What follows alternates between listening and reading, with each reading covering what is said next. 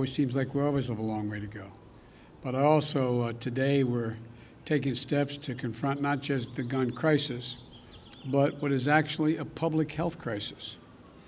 Nothing I'm about to recommend in any way impinges on the Second Amendment. They're phony arguments suggesting that these are Second Amendment rights at stake from what we're talking about. But no amendment to the Constitution is absolute.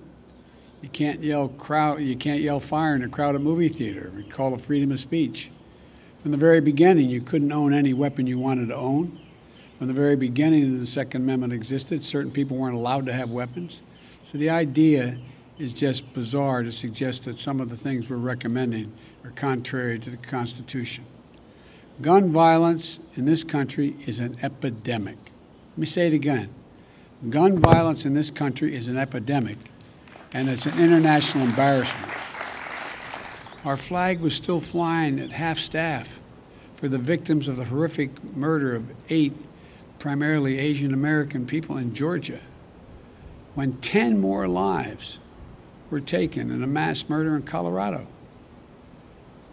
You probably didn't hear it, but between those two incidents, less than 1 week apart, there were more than 850 additional shootings.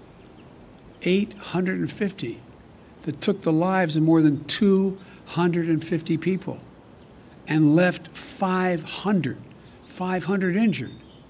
This is an epidemic, for God's sake, and it has to stop.